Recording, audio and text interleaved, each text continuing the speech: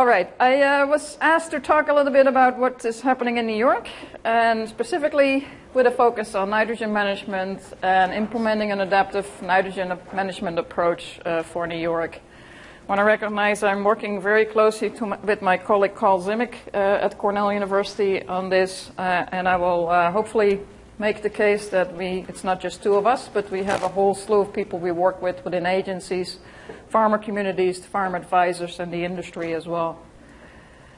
A little bit of a outline here, just to keep people organized, including myself. Real quick sketch of New York agriculture and the type of questions we deal with within New York. My role at the university, a little bit of a history in nutrient management within the state of New York, and then I'll talk about what we did to implement an adaptive management program in the state of New York. And then the next steps and some, hopefully some lessons learned that might be of relevance to other states that might be thinking about something similar. So, New York State is a dairy state, different from some of the other states. Actually, before I continue, can you shout out which states are represented in this audience here? Delaware. Delaware? All right. Am I the only one from New York? Yeah? Yep. All right. I thought it was lonely on the road. All right.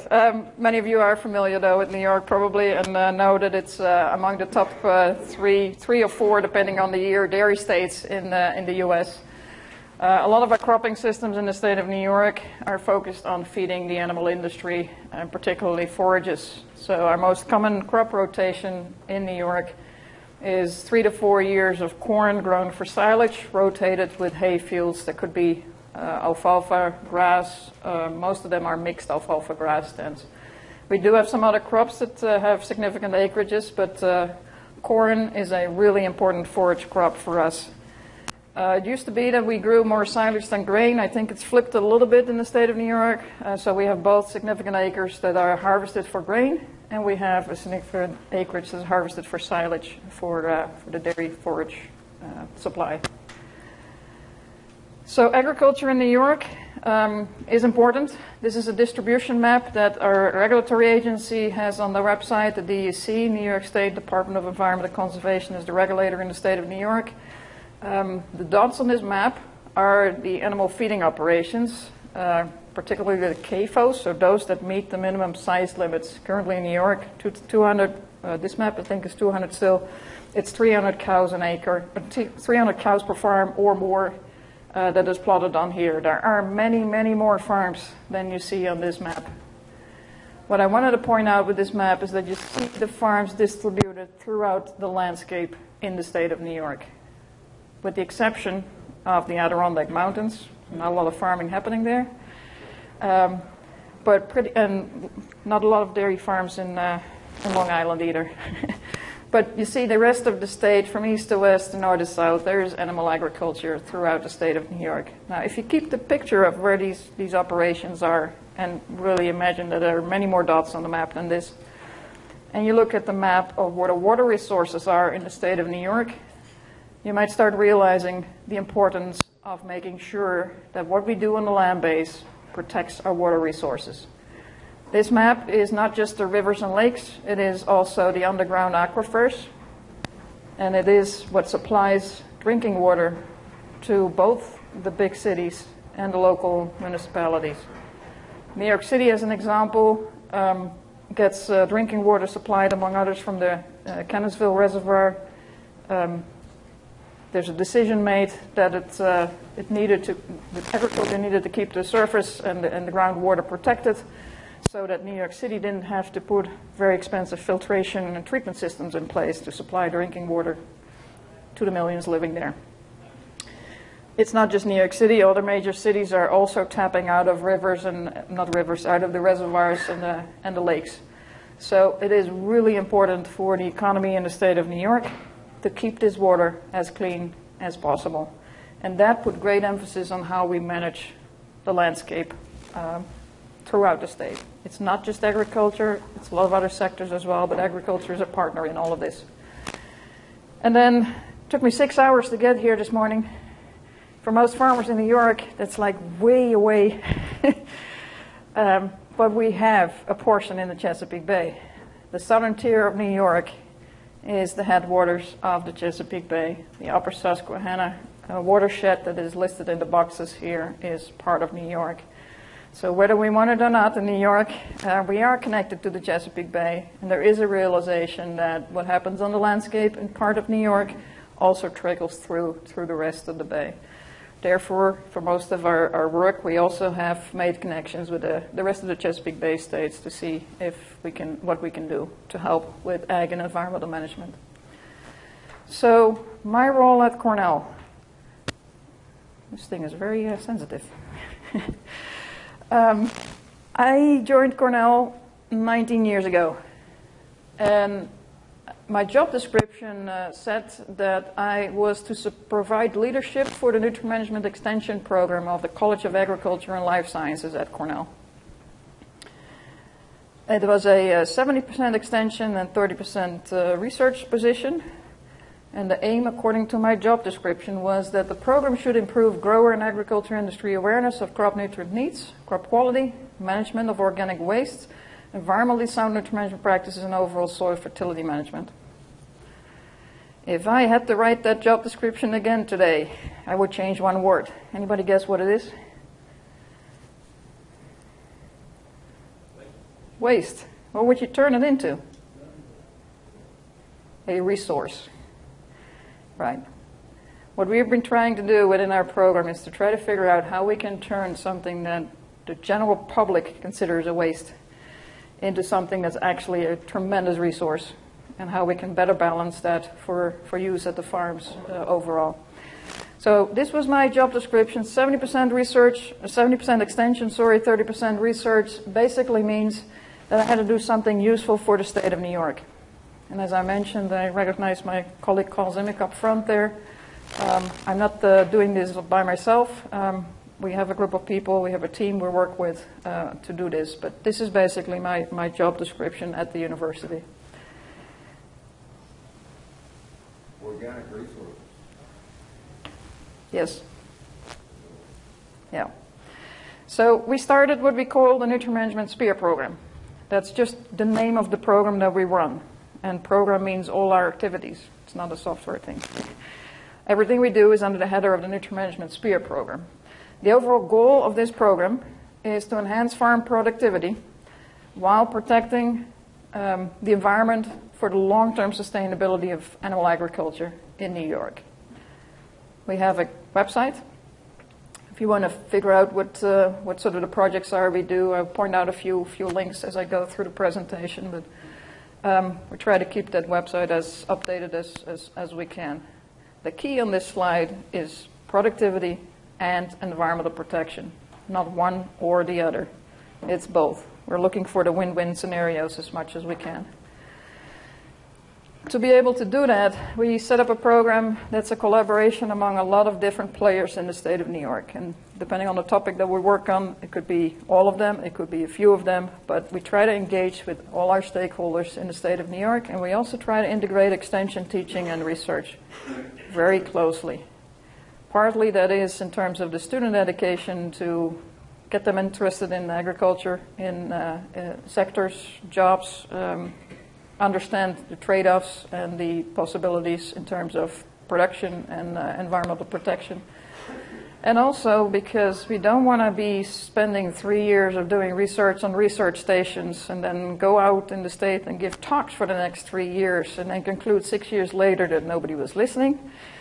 Rather than that, we thought, okay, we go to the farms. We want to know what the questions are.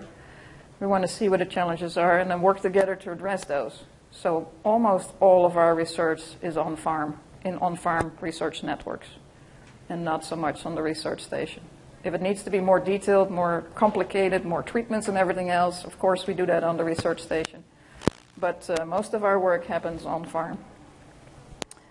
All right, so I mentioned the ultimate goal is impact.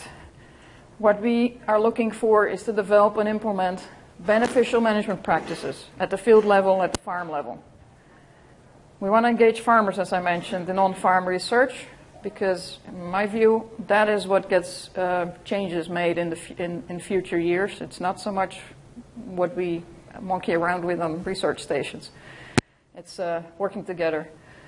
We want to train the students in multidisciplinary projects, including research, extension, teaching altogether, and we want to contribute to agriculture and environmental management policy. And the last one sounds a little scary to some people, but it is really important in our view. So our direct audience are the farmers, the crop consultants, the agricultural industry in general, but also our agency folks, people that we want to work with that make decisions about what farmers need to do on their land base. And we want those decisions to be as grounded in reality as we can. And we think the university can have a contribution to that mission. Now, Tom mentioned we need to publish.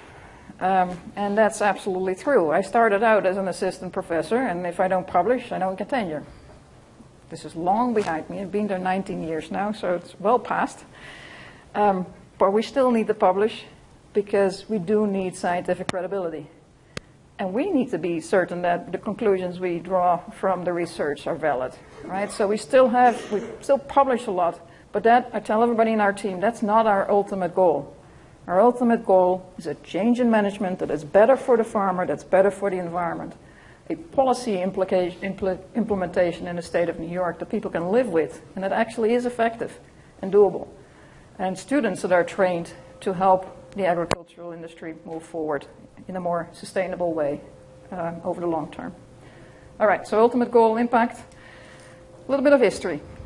In New York, back in the mid-90s, there was a lawsuit, western part of New York. A farm was sued for polluting water by its neighbors. And this went to court. And the judge made a decision. And the judge said the farm is at fault. He gave the farmer a fine, and under that structure of the law, the farmer also had to pay the lawyer fee for the environmental neighbors that were complaining about what the farm was doing. And the whole core of this lawsuit was that the farm should have a permit to farm. Now the farmer response was, where do I get that permit? There was no permit to be had. So there was no way this farm could have gotten a permit because it didn't exist. There was no permitting system in place whatsoever. You can imagine this upset the agricultural industry big time. And this particular farm was a very well-managed farm also, not a scenario of somebody blatantly dismissing environmental concerns. So agricultural groups pressed the state of New York, the regulator, the Department of Environmental Conservation, to develop a CAFO permit for the state of New York. That was the foundation of our CAFO permit. It was put in place in '99, just before I started working at Cornell. Gave farms 5 years to comply. Now full compliance is required for every farm that meets the CAFO size qualifications, so 300 cows or more. And there are other limits for poultry and hog industry.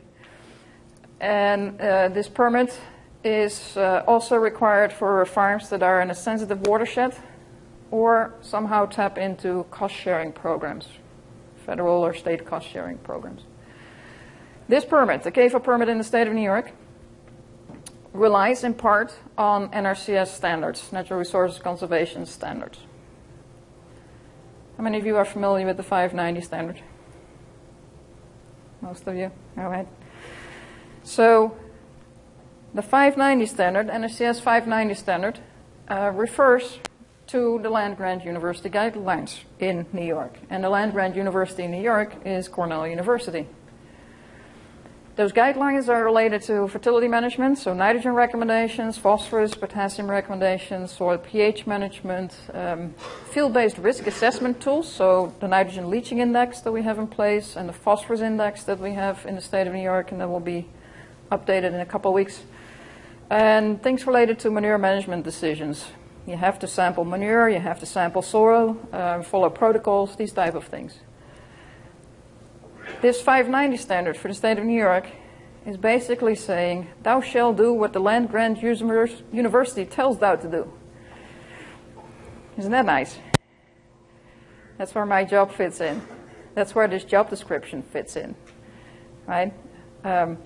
So we at the university have to make sure that our guidelines are realistic, are doable, are practical, and then we put up a system that people can use and that can move us forward in terms of production and environmental protection at the same time. I looked up that document. They are revising it now. This is from 2013. That's currently active. This is the website for New York. And I looked up this document, and it cites Cornell 47 times. And if I looked at, well, yeah, it's 14 pages. So that's like 3-4 times a page. These references are all going to the guidelines that are developed for the state of New York. Now, I inherited those 19 years ago, right? What we did need to do from the beginning was make sure that we knew what those guidelines were. So the first couple of years, we spent a lot of time trying to figure out where the algorithms are, what the guidelines are, how do we go from input to a recommendation. And we spent a lot of time writing documents to document this so that the consultants in the state of New York could pick that up, build it in their own software, and be compliant. This website is our program website, Nutrient Management Sphere program website, and it lists all the documents. And if you go to the main page, you see the one on the left. Under the featured links, the second one is Cornell Nutrient Guidelines for Field Crops, and if you click on that, you get the screen on the right, and on the right it has the documents that are part of the CAFO regulation system as well. We are redoing several of the documents now, as you will notice when I talk about the adaptive management process, that some changes are happening. But basically, this website is the core access for consultants in the state of New York to the Cornell guidelines. Now, it was supposed to be about nitrogen, right? So, first recognition that any soil scientist will make is that managing nitrogen is difficult. And part of the reason for that is that nitrogen is so dynamic. It has so many different forms, and it can change from one form in another. And they all behave differently. So we're looking to get nitrate in the soil at the time that the plants can take it up and really need it, and not when there's nothing growing that can take it up. Because when it's in nitrate form and nothing is there to take it up, the weather can take care of it and leach it out or make it disappear up in the air. So it's hard to predict the relationships between all these forms, between the weather, nitrogen availability, and nitrogen loss. What we consider our guidelines to be is foundational. It is a nitrogen management planning tool in terms of CAFO planning. So people need to make decisions up front about how much manure to apply, most of the time even before a seed goes in the ground. And we need to get estimates for both the uptake of nitrogen and the supply of nitrogen. Those of you that heard Tom's talk earlier, the yield goal times 1.2 as a simple recommendation system ignores that second component, the supply side. Right? It might get you to an estimate of a crop uptake, but it certainly doesn't estimate the supply side of things. And we have many sources of nutrients, nitrogen specific. Nitrogen fixation for the legumes, for corn, that doesn't apply, not until breeders figure that one out.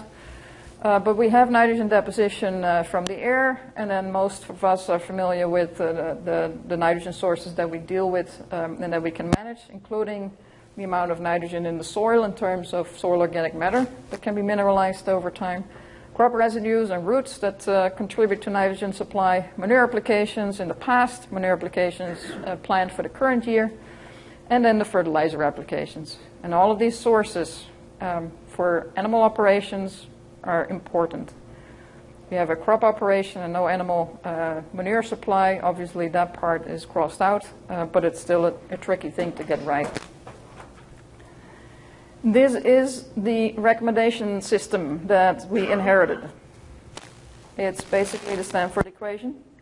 that tries to go in the direction of a field balance.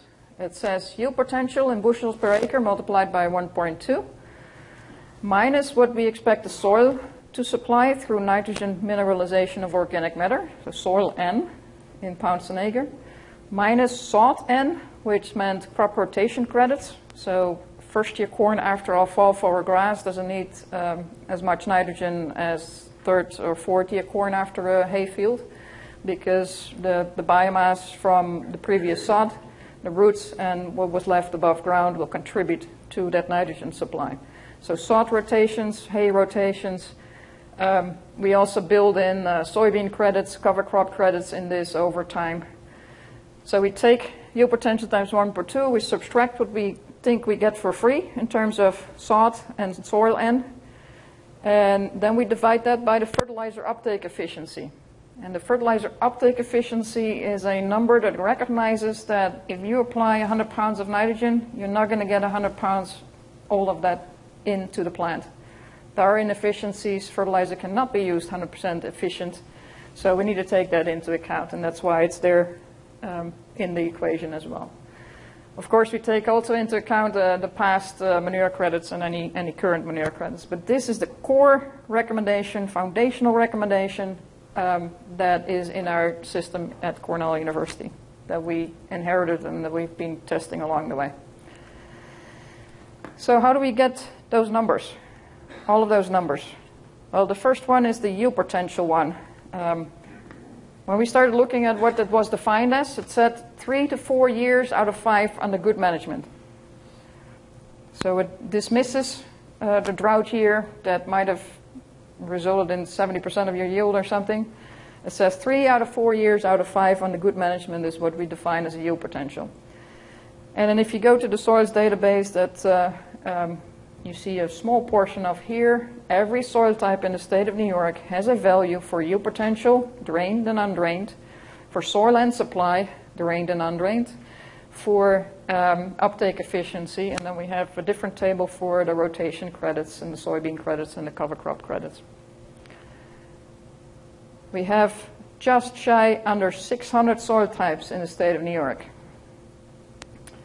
So every soil type is listed in this database with an estimate of their yield potential based on this definition. Now, when we started working at Cornell, there were 2 options that the state, in collaboration with my predecessor at Cornell, had agreed upon. And these were the 2 options for regulated farms. CAFO regulations came in place in 1999. The 2 options were use this equation, use the book values, plug in your numbers, and that's it. The second option was, if you have your own yield data, you need 3 years of data under current nitrogen guidelines. You can use the average of those 3 years and plug that in the same equation. If that number is higher than our book values, you can use that number and override it, still using the equation. Right? So that has been in place for 19 years now. Bit of a challenge with this. Does anybody see it coming? 600 soil types. Goes from sand to heavy clays. It is grouped in 6 soil series, but there's still a lot of management or differences within each of these soil series. We have these yield potentials per soil type, with and without drainage. But we had no money to update this thing. So the last updates to this database were made just before I started working, just before my predecessor retired, 20 years ago. And that raises some questions. So along the way, as we were asking people, what do you want us to do? What are the bigger questions we want us to address? People started raising the yield potential and said, these numbers in that database look extremely low. We are much better now than 20 years ago. And that's reflected in terms of general trends and all the improvements we've seen since the Second World War with better genetics, better management, everything else. The yields both for corn silage and corn grain have gone up if you look at the longer term trend since the Second World War. You'll see this in other places too. This is what we see over the last 20 years. 15 years, sorry, can't count, 15 years. So if you squint well enough, you might see a slightly upward trend for grain, for silage, and actually for both of them what we see is the weather, things going up and down, right? So the weather is overriding any trends that we might be seeing in yields over this time period. Somehow we are not getting there, even though we know the potential is there. The yield potential, the yield competition winners are I don't know, what are they around here? 300 something? Say it again? 140? That's not the yield potential winners, right? That's not the competition winners? 300 something, whatever it is, way above the averages for the state. So valid questions related to, the yield potential database, does it need to be updated? Absolutely, we need to look at these things, but we had some challenges. Issues that surfaced over the last many years was that some consultants under the regulatory system in the state of New York working with the regulated farms increased their nitrogen rates by plugging in higher yield numbers without having the documentation to back it up. And that is a danger to both the consultant and the farmer and the environment. If somebody comes in and checks, then they're out of compliance, right? So that was an issue. Increasing rates based on a belief that you have higher yields is not going to fly under a regulatory system. There was a general belief that higher yields meant also more nitrogen was needed. And those of you that saw Tom's presentation will recognize that that is really not supported by data.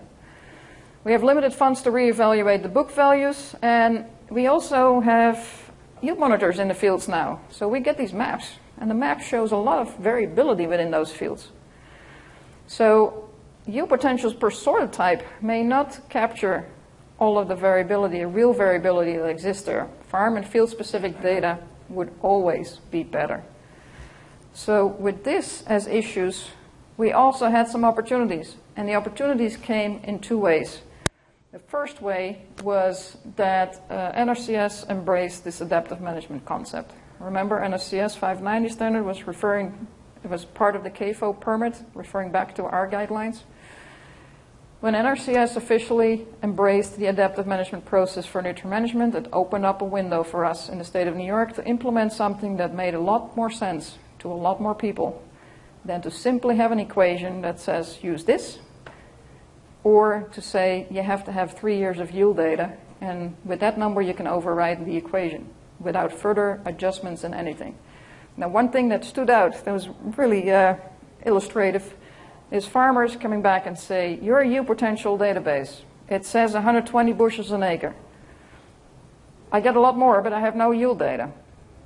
And by the way, I can never get more than is in these book values if you don't allow me to fertilize more, right? So if I have to stick to Cornell University guidelines, and I truly believe that they are keeping me back from higher yields, then how do you get there without violating your CAFO permit? So we look for a more inventive way to get around that, to allow people to experiment, to build the databases, and to get some new science in place and some trust that we are moving forward. And technology advances really allowed us to do that. And with technology advances, I mean yield monitors, ways to measure yield. Now you might think we should have done that a long time ago. The grain yield monitors were there. But as you might recall, I said in the beginning there was a lot more silage than grain. The silage monitors, the farm with the longest term records that we are working with right now in terms of silage records that are believable, is 10 years only. That is a fairly short history. The yield monitors for silage that are now generating data and sharing that with us, most of them have 3 to 4 years of data, and not more than that. So we were limited in our update in terms of updating the book values if you don't have access to yield data. But technology allowed for that to happen. Now, this adaptive management in NRCS, Tom can tell you all about probably all 3 of those, right? Yeah, I wrote them. All right. So the first one in 2011, we picked it up and said, okay, here's our window. Here's what we can do with this. What was meant for? Sorry? That's excellent. So a couple of key things in this document, the first document and the other two too. Data collected at the field level, field by field assessments. That was important to us. And then it requires evaluation. So as Tom talked about, it's a process of putting a plan for evaluation in place, getting some data, evaluating the data, and then making decisions based on that. Continuous evaluation, field-based level, and an evaluation step. So in New York, there were some options to do that. The very first document, Tom, if I remember well, it said that we needed 6 replications of 5 N rates. And we could then base our new recommendations on the results of those replicated trials with 5 N rates. Now, I fully support the 5 N rates. Absolutely important if you want to find out what the optimum rate is. But what's the issue with this? Does anybody see any issues with getting every farm to do this on every field where they want to figure out what the optimum N rate is? First of all, it's a lot of work. Secondly, what's the main issue here? So the consultants that we worked with for this trial, and the company that took the picture said, wow, that's beautiful. Wow, this is really showing the nitrogen deficiency, right? On the left is a 0, and then a 50, 100, 150, 200. You can see that the 0 was deficient, the 50 is probably 2, and 100, 150 is getting better. Research purposes, perfect. This was one of the best R-squareds I ever saw on a trial. He showed it to the farmer, and the farmer said, what do you think he said? I don't like these yellow strips. Right? So it's not just labor intensive, it's also resulting in giving up quite some yield if a field is truly responsive. So we can't expect to implement this as the adaptive management process for every single field that a farmer wants to override the recommendations for. That's just not practical. So we continue to work on these trials. They're very useful, but we added another option. So in 2013, we released 2 new fact sheets in our fact sheet series, and these that added 2 more options. So we still retained the other 2. Follow the equation, use your own yield values. Number 3 was on-farm replicated trials, like the picture I showed you. Number 4 was the true adaptive management option. And it said you can overwrite the numbers, but if you do without having your yield data, but if you do, you have to start measuring yield from there on, and you have to take cornstalk nitrate tests and manage the numbers to be below 3,000 ppm. The research suggests 2,000 is plenty. We said 3,000 because there's spatial variability, there's variability over time. So that was the true adaptive management option. Now, in terms of these fact sheets, the real important part here, the adaptive management process, was not a Cornell thing. This is a really important thing. It shows up at the back of the fact sheets at the bottom. This is co-authored by Cornell Cooperative Extension, the DEC, the regulator, NRCS, as the standard, the agency that developed the standard, and by the Department of Ag and Markets, who has the AEM, Ag and Environmental Management Program. So all agencies agreed on this, signed off on it, and put it in place. All right, so the cornstalk nitrate test, just a brief component here for that. New York interpretation says excess over 2,000. Below it, potential for deficiencies, but what we are really looking for in terms of the CS&T, to capture the very high numbers. The numbers where we know that there was more nitrogen available to the crop than it needed, and where we might have opportunities to fine-tune our management and get better field balances in place. So report card at the end of the season. The reason why this works so well is because a corn plant that gets more nitrogen than it needed tends to accumulate that nitrate in the bottom of the stalk. This is the distribution of cornstalk nitrate levels from the ground up, the 0 to 1, that is the ground, all the way up to 18 inches. And when it gets more nitrogen than it needed, it accumulates in the bottom, and therefore we can use it as an indicator of excess nitrogen at the end of the season. All right? So it fits the adaptive process really, really well. You get a number that is too high, you realize, okay, I can go back, maybe I can reduce my fertilizer application rate a little bit next year, you lower it a little bit, and then you test again. And you keep looking at the yield, and you keep looking at this until it's in the optimum zone. And I'm really not advocating continuous corn here. The idea was to just evaluate and see if we can move it in the right direction. It responded very well to manure applications.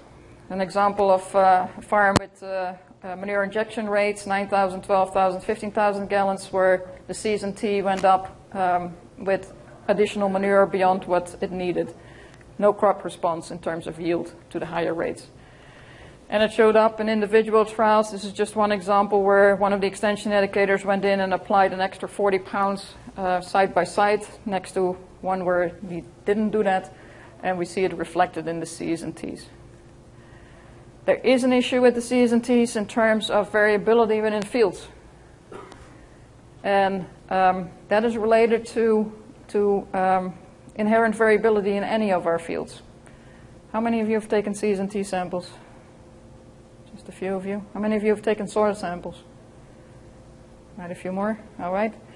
So our guidance, well, let's ask you this. How many seeds per acre, cornfield?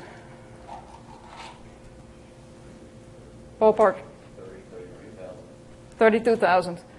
If I have a 1 acre field and I go in and I just close my eyes, I take one stalk, I cut it at the ground, take it out, weigh it, and I get a weight for that corn stalk, and I multiply it times 32,000, and I get a yield estimate.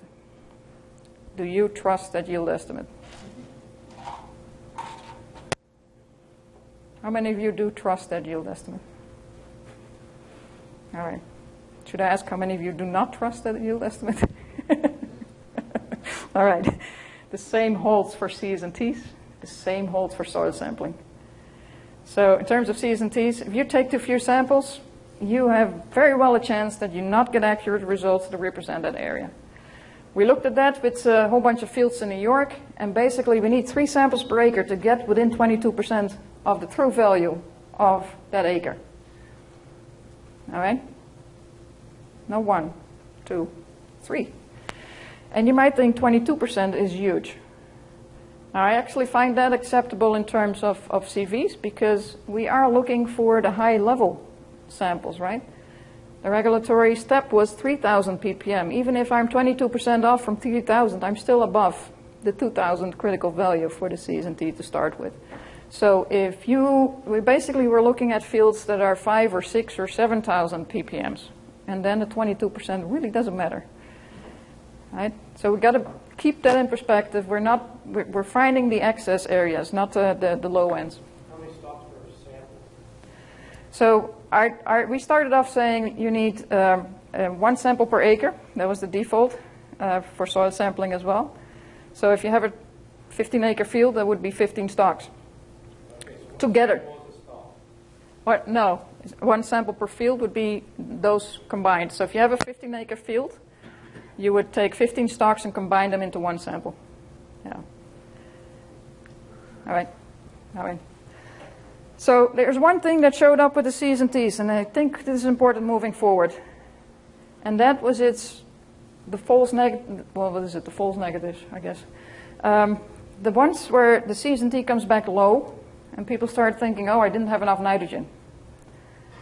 The top 2 fields, the top 2 charts here, this is the yield for a particular year as a function of nitrogen applied. And in this year, this is our research station, we saw no yield increase with the amount of nitrogen applied. But we also saw a low C's and T. This was a drought year. We only had 120 bushels an acre. The C's and T was low. If you only looked at the C's and T, you would have said, oof, I didn't have enough. I needed more. Another year, the same field, 2014, good growing season. We had 216 bushels an acre for this particular field at the optimum N rate. We needed nitrogen to get there. The C's and T at the 0 N rate was low. There, it correctly identified that I needed more nitrogen. The big difference between those 2 years can be seen when you look at the yield over the C and T ratio. If the yield over the C&T ratio is low, something else might be limiting your yield other than nitrogen. And drought is a prime one for that. But it could also be weed pressure.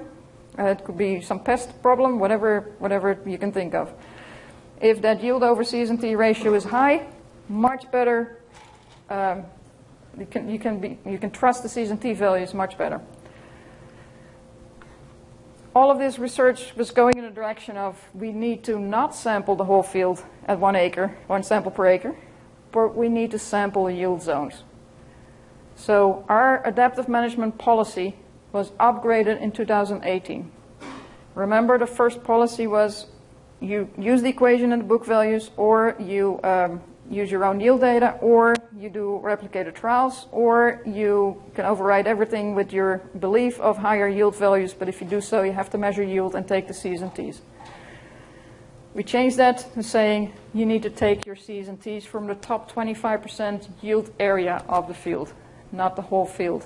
Target your sampling for more believable numbers, more explainable numbers.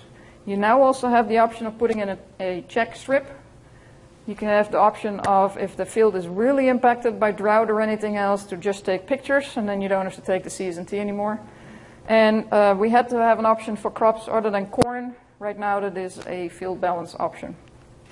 We also added to all of this the option of not having to do any of these evaluations if the whole farm balance for nitrogen is below 105 pounds per acre.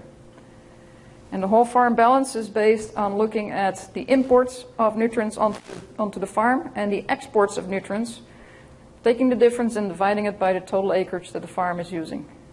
So a farm that has a three-year running average based on this assessment that's in the green box doesn't have to do any of the field evaluations. They are already showing that they are doing a good job with their nitrogen use efficiency on the farm.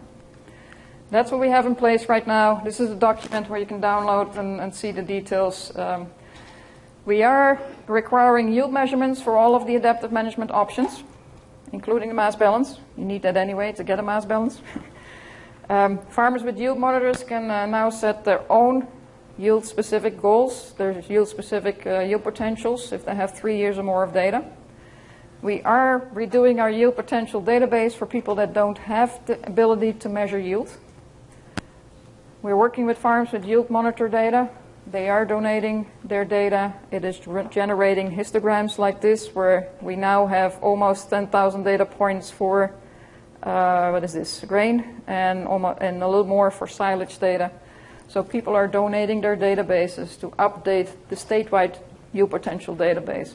But farmers that have their own records are much better off using their own records and not the book values.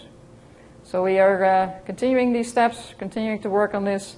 And I really hope, we're investing heavily into this right now, I really hope we can make better use of all the sensors that we have access to now. That's crop sensors at the field level. It is yield monitors with their sensors. It is satellites. It is drone captured images. There's huge potential now for that type of technology to help us with our yield determinations. And if we can make that easier to do for farmers, then the adaptive management process can be implemented at a much, much bigger scale than it currently can. I had a last lessons learned slide. I'm out of time. 5 minutes? Yeah, 5 minutes. All right. The focus that we went by in New York was to look at productivity and environment at the same time. I would never advocate shortening yield. That's not the way to go. You just create leaky systems.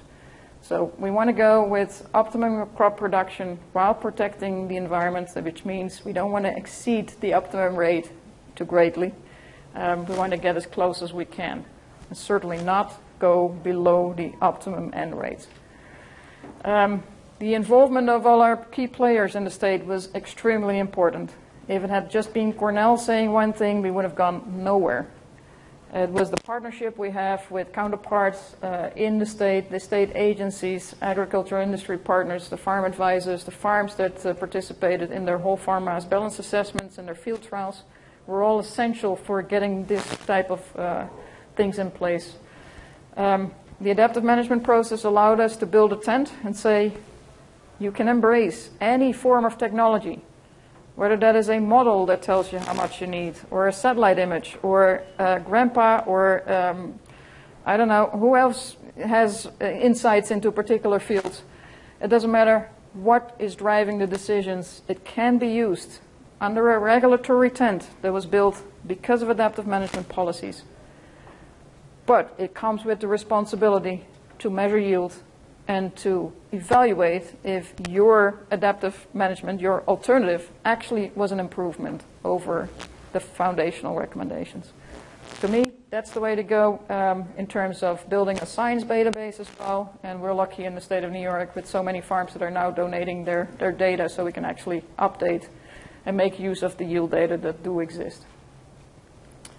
That was it. Any questions?